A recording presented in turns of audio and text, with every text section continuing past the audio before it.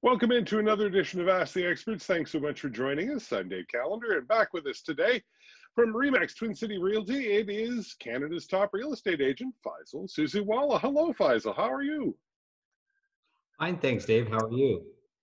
I'm doing well, doing well, wrapping up the year, getting ready for the holidays, and unfortunately doing our final Ask the Experts shows of the year, but looking forward to bigger and better things next year. Yes, absolutely. Looking forward to it as well. So, even with the holidays coming up, you have still been very, very busy, correct? Yes, we're going on full engines right now, right to the end. So the market continues to be strong. We're still listing and selling properties as we speak. So very, very vibrant market in the Waterloo region for sure. If you'd like to get more information as you listen to the show today, you can go online to homeshack.com. Very easy to remember. You can also call Faisal at 519-624-5555. And if you'd like to read about Faisal and some great advice, all you have to do is go and pick up his book. I have the link here. I'm looking at it on Amazon, The Real Deal Billion-Dollar Real Estate Broker, published on September the 9th, and it's still doing very well, correct? Yeah, very excited about that. We're still ranking very high on the Amazon list, so it's exciting, and I'm happy that it's well received.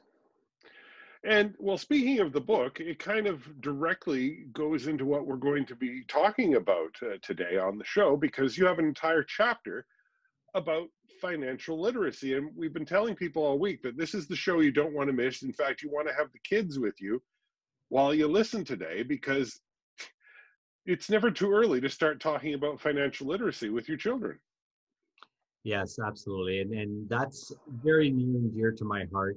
I've often said that I don't know why schools have not been teaching this. And as I was writing my book last year, that was one of the things that was so important to me. So I contributed an entire chapter to just that and how it's the young people that really need to learn that. Look, we have calculus, physics, and all of that in school, which on a day-to-day basis, it's unlikely you're going to use, yet something so important as basic finances, budgeting, saving, those are all topics that are really not covered off in much detail, amortizations and mortgages and credit scores. And this is so important that young people today, especially today, be exposed to that. Sometimes they're not being exposed to it at home. And, fortunately or unfortunately, growing up, I was exposed to a lot of that. So I had an understanding of, what it takes to make the mortgage payment or what it takes to make the rent payment and how you have to save and how you have to budget and why it's so important to have a good credit score. I totally agree, and I really wish that they had a course like that when I was in high school, because I didn't learn any of this until I went to college, and that by then it was like, oh, I've been given my first credit card, yay, free money. But that's when you learn, no, it is not free money by any means. So when you talk about financial literacy, I guess the first question is, what do you mean by financial literacy? But what I mean is just by having basic knowledge of day to day, a basic understanding of the workings of the economy, and not on a grand scale, but just on a very micro scale. So, why do I need to save? What am I actually saving for? What are my taxes going to be at the end of the day if I'm earning some money?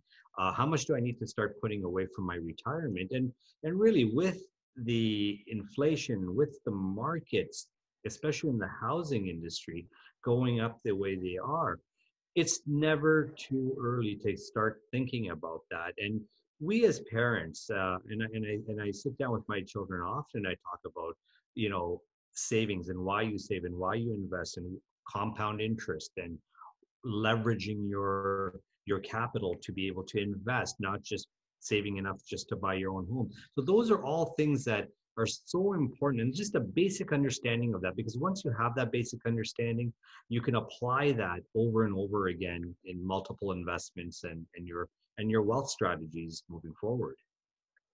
And in your case, do your kids respond well to it? Are they interested in learning about it? No, they just want to know that they just want to tell me that the Jordans are only $300. Can I get $300? So, All right. I can't say I'm surprised, but I thought maybe being your kids, they'd be a little bit more interested. When no, we're talking, go ahead. no, my kids are no different than any other kids. It's like, but I think exposure is important and repeated exposure to finances and just sharing what you're doing with your children and what it takes to meet the mortgage payment or what amount of principal is being paid down. Just telling them, hey, I made a mortgage payment of $1,500 this month, but only $200 of that actually paid down the debt. The rest was just interest. So just those conversations are important to have. So when should we start talking to our kids about this? When is the right age? As early as they start either getting an allowance or they're starting to earn some income, whether they're working, they've got a paper route or they're working a part-time job at a fast food restaurant. uh, they have to realize at an early age that that funding, that money that they're receiving, they know how hard it is to earn that money. Now, do they really want to go blow that entire month's pay on a pair of shoes? Or can they put that to better use so that when they're older, they're going to be able to have much better things and not have to work as hard to obtain those things? So what's your advice then? Do we let them splurge on a thing like the entire month going on shoes? Do we let them make that mistake once? So the basic rule, and I talk about this in my book, is that always put 20% away. 20% of every dollar you make, put that into some form of savings. There's TFSAs if the children are 18 years old. If they're not, just a basic savings account, and start putting that there so that at some point you're going to be able to take a sum of money and invest it, whether it's in some sort of funds, bonds, real estate, partnering with someone, but it doesn't have to be a lot of money. There's always an opportunity to get your foot in the door. And I talk about different ways of buying an investment, whether it's, through a group or through partnering or through family, but there's all sorts of options. And it's never too early to understand how that works. So what are the topics we should be bringing up first? What is there for them to know? So the basics are, of course, how much income am I making? What is 20% of that income? Where do I put that money? How much of that income is actually going towards taxes and other expenses? How much money do I need to live off of?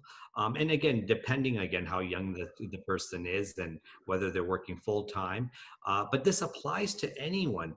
So those are just the basic fundamentals. And there's so many resources out there where one can extract information from, and we can talk about that as well as to where to get that information. And when we talk to them about investments, what kind of investment should we talk to them about? What's available? So I'm a firm believer in real estate investments, but I'm also a firm believer in diversification. So don't put all your eggs in one basket. There is a place for mutual funds. There is a place for stocks and bonds and TFSAs, perhaps venture capital. It depends on where one is at, and depend. And this doesn't apply just to young people. This applies to everyone. That bricks and mortar is a very safe way of investing. It's a tangible. Um, the cycle is always up, so you can't really go too wrong investing in real estate. And if the only investment in real estate is your personal home, so be it. At least own your personal home. At least invest in your personal dwelling. Stop paying rent and put some money into a tangible asset such as real estate and an appreciating asset such as real estate. If you've just joined us, what we're discussing on the show today is financial literacy, and not just for adults. All week long, if you've been listening to 570 News, we've been saying, bring the kids in to listen to the show today so that they can start getting used to this term, financial literacy, as we talk about. As we're talking about it today, the things that I guess we need to know are what do we need to know? What are some of the topics we should be bringing up with them? So, there's two fundamentals here. There's debt and then there's equity. There's asset building, and then there's leveraging your debt or having debt simply. So at the end of the day, you want to end up with zero or no debt or very little debt, but lots of assets and lots of equity. So that's really the basic fundamental of understanding how to put your money to work for you so that there's actually appreciation of your money as opposed to depreciation, just sitting there doing nothing, or worse yet, you're spending it on things that you don't need and you're not spending it on something that's going to create financial wealth for you in the future. So leaning into that, it is very important in understanding how to invest, what the steps are to invest, um, how you get started, and that's probably something that people struggle with the most because they don't know where to turn, what are the resources available, or who to turn to, or how to just get their foot in the door. Hmm. So, how do we start that discussion with our kids? What should we talk about first? So as my son is 18 years old and my nephews are just in, 19, 20, 21 years old. So I sat them down about 6, 7 months ago and I said, look, you guys are starting to earn some money. You guys have savings from your entire life, from be it from birthday presents or whatever you've saved up over time. And if you've got some money and you can't do it yourself, partner up, partner with your cousins, partner with your family, partner with dad, partner with mom, and just take 15%, 10% interest of a project. So if mom and dad aren't already investing, they should be, because that's going to be very important, not only for their retirement, but for them to create wealth and have something to leave behind for their children, because it's going to be very difficult for children to build that kind of wealth now in these times. So if parents can involve their children, say, okay, you've got $20,000 saved up or $10,000 saved up. The down payment requirement on this investment is $80,000 on a $500,000 investment, let's just say. Why not come in for 10% or 15% interest in that? The beauty of that is that the debt that's on there, being the mortgage, is going to get paid down over time. So let's say the person is 20 years old today. As that amortization comes to an end, and it comes to an end in, say, 20 years, that is going to go to zero, that debt. And now that 10% that they put down is going to be worth tenfold, really, because of appreciation. So you've not only paid down debt using tenant money, renter's money, you've now created a source of equity for you to leverage from to buy other investments. And it's just so important that leveraging part is so important, because until you come to a point where you don't need to buy more assets because everything is paid off, you can continue doing so and live off of the rent into your retirement. What are some of the other investments as time goes on that you may want to talk to your kids about taking a look at? Well, we're in a time right now where technology, you know, medicine, stocks, bonds, mutual funds, but you have to have a strong advisor. You have to have a trusted advisor, someone who knows what they're doing, someone who can really do the proper research and invest knowingly. Look, Bitcoin might be the next big thing. I don't know, because that's not an industry that I'm in, but I would certainly listen to an expert who could justify why Bitcoin is a good investment. Someone who got into Bitcoin at $500 a share is doing, or a coin is doing very well right now at over $20,000 a Bitcoin.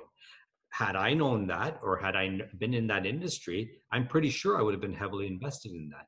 So that's a good way to sort of look at, again, find industry experts and rely on them to give you advice, and go with people that you trust. Well, not all of us get to have a real estate expert as a dad. So where do we find these mentors? Where should we start to look? So as young people, we're on YouTube all day long, and Google and whatnot. There are thousands of videos and resources available on YouTube. And if you just Google, I want to invest my money, or I'm thinking about buying real estate, in the old days where I came from, you had to, yeah, write in, and you'd get cassette tapes or CDs, and you'd have to download them or put them into your recorder and listen to these recordings. And you've got to be very careful. There's a lot of get rich quick schemes out there. If it sounds too good to be true, it really is. Have someone you can personally talk to and have a better understanding.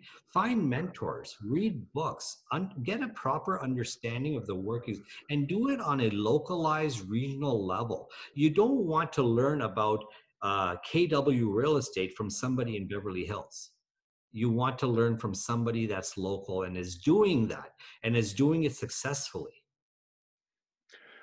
I guess the one good thing about us having the level of technology we do in the internet now is, you mentioned get rich quick schemes. A good way of checking to see if something is too good to be true is just to do a Google search and see what other people have said about it. Yeah, that's a great resource, and that's the advantage that we have, and especially young people. They have all this stuff at their fingertips. Just get on, do your research, and just get basic understanding of how it all works. Well, other than get rich quick schemes and things that seem to be good to be true, what are some of the other pitfalls that young people should be looking out for? So they've got to make sure, and backing up to a personal pitfall that they may have is they've got the right intent. And you mentioned earlier on in the show, you get this credit card and you rack it up, and then you let it go for a few months, and then until your next paycheck comes or next gift comes in. But by then you've ruined your credit score. So it's very important that you maintain a high level of credit, you pay your bills on time, but you also watch out for, again, like I said, that sort of anything that sounds like it's too good to be true, just stay away from it. Don't get caught up in the quick money. Let me flip this. Let me do an assignment quickly and just make some quick money. Your focus should be always on building wealth long term, not doing that one off flash in the pan deal. And do you have any advice for finding the right partners, the right support? I mean, it's great if you've got a parent that you can go in on an investment with, but if you don't, how do you know for sure that you're going in on something with someone you can trust? So you've got to, again, do your research to who that person is. Have they done these investments before? Ask them, like, okay, can you tell me where else have you invested? I get asked that question every day of my life. Like, what is your success rate? Have you done this before? If I'm going to buy in this complex a unit that you're telling me to buy, are you yourself invested in it, or are you just trying to sell me on it? Talk to your banker. Make sure that you have the means to close on a deal. But again, find people that can guide you. And there's a lot of people that are happy to give you direction without trying to make some money off of you. The multi-level partnering is very important. If there's an option to partner with like-minded individuals, there's nothing wrong with it. And I know sometimes people are a little reluctant to take on partnerships, but if you do it right, if you speak to a lawyer and go through the right process, don't ever get emotionally involved in purchasing a property. Don't fall in love. Remember, this is an investment. So do your due diligence, get a home inspection, get all of your ducks in a row. Make sure that you're not missing something, and don't get sort of taken away by the makeup of something, and that new car smell. Don't fall for that. On the show today, we are talking about having the discussion about financial literacy with your kids, and starting them off early to understand what it is about and the importance of building wealth. And people at home may be listening going, I don't know that my teenager's going to be terribly interested in this. And if they are, they might be very, very unsure about taking their first steps. Like, can a teenager really go out and buy a property? But the fact is, you did. That's how you got started in this business. So why don't you tell us a bit about your own personal experiences, and maybe that'll help inspire someone. Sure. So, as many people know, I was 17 years old when I took my real estate course, but I was too young to get licensed. So I had to wait until I was 18 to actually get my real estate license. But once I got my real estate license, I was still in high school, and we were just graduating that year and going into university and whatnot. And of course, I decided that I wasn't going to take that route and I was going to stay in real estate. But I had many of my friends who were very intrigued about this sort of change that had happened. And I decided to go into the world of business and real estate. Of course, I didn't own any real estate personally. I lived with my parents and they owned their home. So I decided one day that it would be a great idea to get a group of us together and buy one property, just our first property. So I reached out to 6 or 7 of my friends, and that accumulated to 10 friends. Now, I don't recommend that. That's a mistake. Don't ever have 10 friends buying a property together. But we actually incorporated a company, and I believe it was called Invest 10, TEN, Development Corp. And we purchased our first property. I was 19, and most of my friends that were in that corporation were also 19. We all put together enough money to put 25% down. And I think the property value at the time was somewhere around 125 or $150,000. So we put that together. We then went to the bank and asked them to give us a mortgage for that property. And in those days, it was an assumable mortgage. So we were able to just take over the balance of the mortgage that was there. Today, now, even though we were able to do that, they still wanted a couple of our parents to co-sign for us. So our parents did that for us, and that was very helpful in just showing credibility, because most of us didn't have any credit. It wasn't that we had bad credit, we just had no credit because we didn't even have credit cards at that time. And we're talking 32 years ago.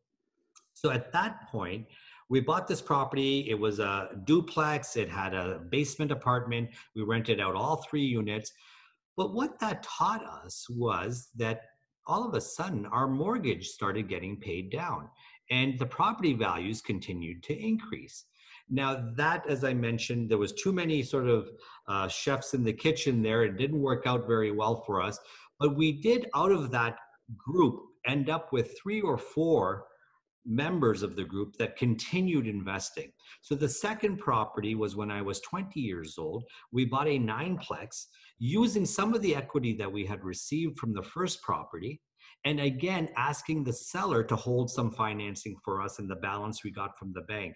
So there was an element of financing and being creative on that, but we had very experienced and knowledgeable people in the finance world that were able to hold our hands and take us seriously and say, okay, I'm going to help you. So, I'm very grateful for those people that didn't just brush us off. And, that's why I say that parents should really pay attention to educating their children on finances, but also supporting them if that's what the route they want to go. The rental income that we started receiving on this 9-plex was extraordinary, and we were able to reinvest some money, get higher rents on it, and again, pay that down.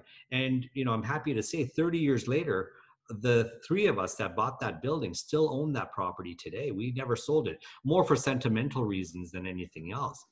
But I can tell you that the purchase price on that building was about $300,000, and we have extracted at least over $1 million over the cycle that we've owned that property for various different investments that we want to make, be it other properties.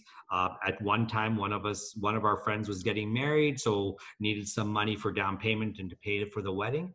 But we never sold the asset. We always kept that asset.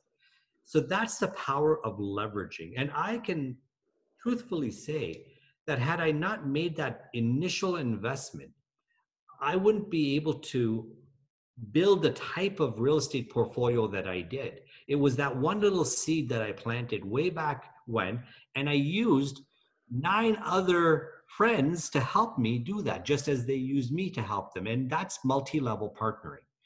If you can have 2 or 3 people, and if you can't, if it's your parents that can just include you in the next investment, that's what's going to help you on that trajectory of building your own wealth. I'm curious, I have to ask, as 20 years old, owning a 9-plex, who was doing the maintenance on the building? Were you doing it, or did you find someone to do it for you?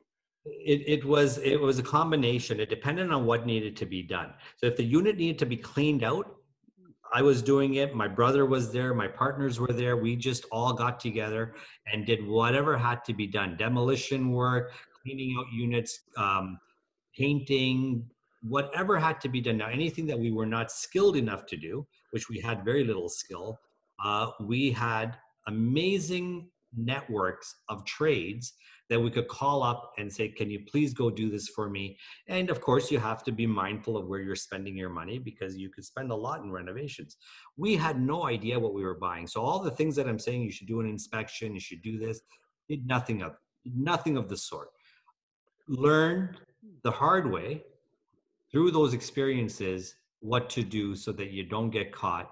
But even doing those investments in those ways, and falling down many times, it still allowed me to create a large real estate portfolio, leveraging those assets. And over time, those properties always went up. Hmm. Now, you mentioned that you had some really great financial professionals on your side, some mentors, and we did already mention that nowadays you would probably go on the internet to find them. But back when you did it, how did you find those people? Did you just go out and start knocking on some doors? It was picking up the phone and saying, I need help. Can you give me 20 minutes of your time and show me if this is possible for me to do? And again, I have to say that I don't know if times have changed or haven't changed, but I can tell you it was so rewarding to be able to sit across the table from someone. I could call a lawyer as a young person and ask him a question, and he didn't send me a bill for it. So it was building relationships.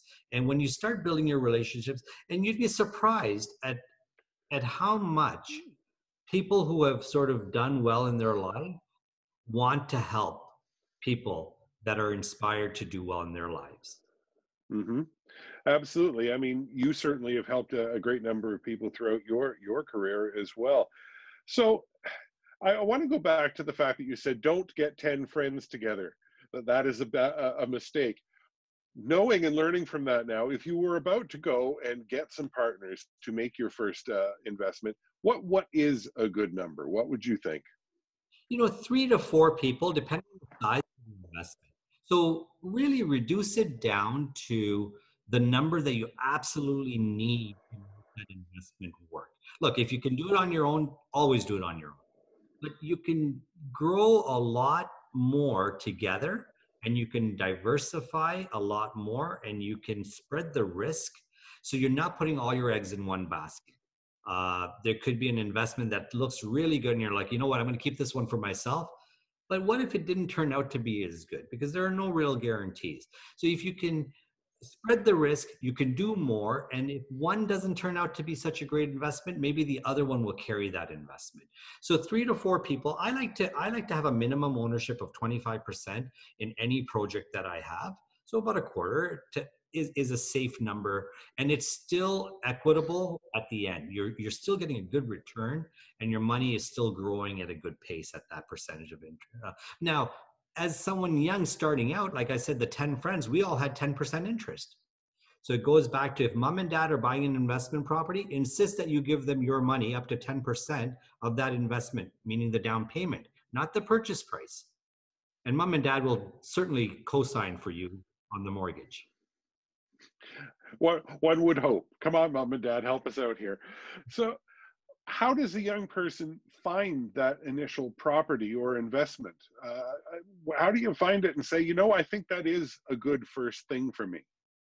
So, go based on what your means are, go based on what your knowledge is. So, if you live in a geographical area and you're familiar with the area, and you see that it's a nice neighborhood and there's opportunities there, and you see some for sale signs, look, the region of Waterloo, especially Kitchener, with the tiny house mandate that's coming on in the next 6, 7 months in the new year, there's going to be opportunities to actually have income property in addition to income property on those parcels. So if you have a single family home there, you can add up to 2 more units on that property. So that's a whole other chapter that we can talk about, but there's opportunities that are coming. So look at those opportunities. Keep your mind open. There are government programs for first-time home buyers where the government will help you. The region of Waterloo has a down payment program. If you don't have all of your down payment, they will help you. So there, the government can also be your partner. It's a little bit more expensive to have the government be your partner. CMHC, Canada Mortgage Housing Corporation, is partnering with you essentially if you don't have your down payment, because they're insuring that debt and they're telling the bank that we are the co-signer essentially. And if, Faisal doesn't pay his debt because he only put 5% down, we're going to insure you, the bank, and we'll go after Faisal. So there's no free ride here, but at least there's opportunity. Sometimes it's a little bit more expensive to get into these programs, but it's better to be in than sitting on the sidelines watching your friends build wealth while you don't. Before we finish up the segment, you piqued my interest. What is the tiny house mandate that you were talking about? So Kitchener has a bylaw that they're introducing, and all the details are not out on this, but you could have a separate dwelling provided you have the land area on your property. So in your home, if you've got a lot that's, let's say, 60 by 140, you could essentially build I believe it's up to 180 square foot home. So the main dwelling must be 145 square feet, if I'm correct, and up to, that does not include the bathroom, but it must have its own services. So its own water coming to it, its own sewer system coming to it, its own hydro coming to it. But you could essentially build, and like if you Google tiny homes, you'll see these modular homes that you can just buy for $60,000 or $80,000, plot it onto your backyard, and now start collecting rent on that. You have to go for permits. You have to go through the right channels. You have to meet the mandate and the requirements of the city of Kitchener in order to do that. But watch out for this. This is a reality. This is coming. Up to 3 dwellings per lot will be a reality very, very soon.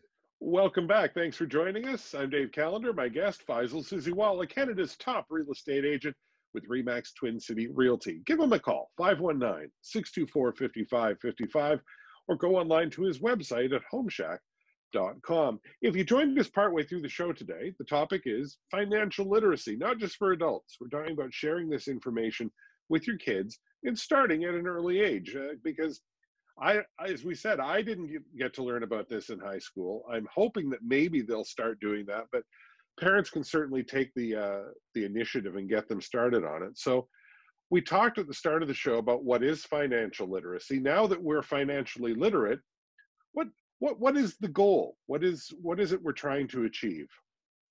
So we understand now that the importance of budgeting. We understand the importance of taking 20% of everything you earn and putting it away so that you can invest that money.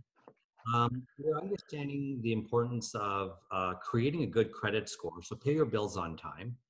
And we're also now a little bit clearer, I think, on why we want to create wealth and how we're going to go about that and what the workings are. So we understand that a certain portion of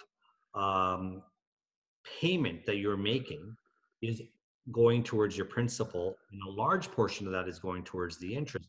But that's, there's an amortization there. So as you own a property longer, a larger portion of your principal is being paid down and less interest is being paid out. So the goal here is to get your foot in the door on your first property so that you can start leveraging that property, so that over time you're going to create wealth and create independence. And by doing so, you're not only going to help yourself, you're going to help your communities, you're going to help your children, your family. You're going to create a life for yourself which will give you passive income. So you're not grinding every day to make that money. You've got some residual money coming to you without having to get up every day and go to work and punch the clock or whatever it is you do. And it's so important that we realize that even more important than earning the money, it's saving the money. And by putting it into an investment, and for me, it's real estate, you are forcing yourself. It's a forced savings. And by doing so, it's a forced appreciation and it's forced pay down of debt. So there's so many benefits that it's just unbelievable. And I am shocked when I hear that people still choose to rent because they want an easier lifestyle. But long term, that's not going to be an easy lifestyle. So the struggles that you have today and the sacrifices that you make today are going to pay out immensely later on in life. And you'll be grateful that you put some of your money away and put it into some investments. And if nothing else, into your own principal residence, just one house. Along with this, of course, is that once you start making the money, is budgeting and doing sensible things with it instead of just going, "Yay! I made $1,000 today. I'm going to go buy 3 pairs of shoes." So how do we bring up budgeting with our kids, and what do we need to tell them? So, and in today's world, with all the noise, all the social media, all the trying to keep, it's not even about keeping up with the Jones anymore. It's keeping up with Hollywood and it's keeping up with, the trendsetters of the world. And that's the challenge that our children face today, that they have this immense pressure to, sort of portray this image. But if you can step out of that for a moment and say, where's that going to get me? Yes, it's going to get me those nice pairs of shoes and I'll be happy for a little while, but that's going to wear out and that fashion trend is going to change. So it's just drilling into young people's heads, and not just young people. I think everybody needs to understand that yes, we all like nice things, and there's nothing wrong with, splurging once in a while and doing those things, but don't make a habit of it. It's important to reward yourself. If you've done well, if you've worked hard, reward yourself. Buy that nice watch or whatever it is that you want. But as Steve Jobs says, a $30 watch tells the same time as a $300 watch. So spend your money wisely, but invest it even more wisely, so that you have something to show for it. You're not going to have too much to show for those Jordans that you spent $300 on. No, unfortunately not. Some of the other things that are on our list of what is financial literacy is talking to your kids about interest rates. What is it we should be passing along to them about interest rates? Well, the interest rates in both one interest compounds. So if you're saving and you're earning interest, there's books on compound interest. So you'll learn about that. But also, if you have high rates of interest, if you're paying interest for long periods of time, your money is not generating income. If you're paying debt, not even paying down debt, you're just paying debt. So it's important to really shop. If you think, oh, it's only 2.5%, the other guy's at 2.3%, I'll just go with the 2.5. That 0.2 can make a huge difference over a 20-year amortization or a 20-year payment cycle. So understand how interest works. Understand that interest is accumulating on your debt if you're not paying down the principal. Establishing credit, again, that's another thing that's important to get across to young people. But at the same time, we're telling them that being in debt is bad. That is bad. But how do we establish credit without experiencing a little bit of debt? So if you have to, as a parent, I have given each of my kids a credit card, but I make them pay it off at the end of every month. So what that shows is their habit is not to carry debt. Their habit is to pay off their debt. By doing so, they're establishing a good credit score. Now, and we as adults should also get into the habit. And if you can't pay off your credit card debt each month, at least make the payment on time. Don't risk it. Don't go a day over, because if you go a day over, it's going to be reported on your credit bureau that you are delayed in paying your debts. And no one wants to give you money if you don't pay your debts on time. It's surprising how many folks have never ever taken a look at their credit bureau, their credit score. For folks who haven't done that before, how do they go about doing that, Faisal? So there are many resources. There's Equifax, there's TransUnion. You can call your banker. So there's many ways of just going online. You've got to put your credit card in and it'll tell you what your credit score is. Now, caution there, you don't want to pull your credit score too often, and you don't want someone pulling your credit score too often, because then you look like a credit seeker who's trying to go out and get lots of credit from all sorts of various places. And that actually has a negative effect on your credit rating. So be very careful. Really cherish your credit and really maintain it, and hold on to that and keep improving your score. But don't make a habit of pulling your credit bureau or asking somebody to do that for you. But it's Uh, important to establish it early on, start establishing credit. okay. We've got about a minute and a half left in the show, Faisal. As we wrap things up, what again, just to consolidate what we've talked about today, what do you want to tell young people who are listening to the show? So I would say it's never too early to start. You know, we have our little piggy banks. Start with that. Start a savings account. Start asking mom and dad questions. Ask them, hey, how does this whole mortgage thing work? Do I just miraculously live in this house for free? Like, what does it take to have that? But it's never too early to start, and start educating yourself. Create knowledge for yourself. Ask someone to be your mentor. Learn people's story, learn about their journey, see how they did it, get inspired. You know, you're on YouTube anyways. Just switch over to some of those educational channels about people talking about creating wealth. But don't get caught up in the hype. If somebody's giving you the rah-rah, go the other way. Just get basic knowledge and start in a very localized way. Start small and build your wealth slowly, but longevity is the key here. Faisal, thank you so much for being on the show with us once again. Really enjoyed it. Thank you very much for having me, Dave. My guest, Faisal Susiwala of Remax Twin City Realty, online at homeshack.com, or give him a call at 519-624-5555. And if you've got a young person who seems eager to learn, here's a great Christmas gift idea. Go online and get a copy of The Real Deal from Amazon. You'll find it on Amazon.ca. Thanks for listening. We hope you join us again next time for more of Ask the Experts here on 570 News.